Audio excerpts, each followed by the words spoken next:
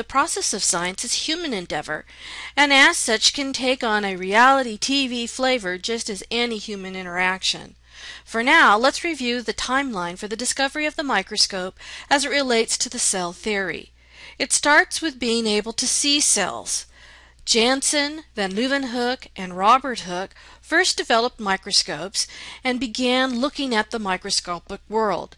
Hooke's microscope is like the ones we use today, using light with focusing knobs. He viewed cork, and in doing so, he coined the word cell. Now we know that he was not actually seeing cells, but the cell walls of the plant. Next comes the understanding that all living things are made of cells. Schwann saw this in animal cells, and about the same time Schleiden saw this in plant cells. The next part of the cell theory is that cells come from pre-existing cells.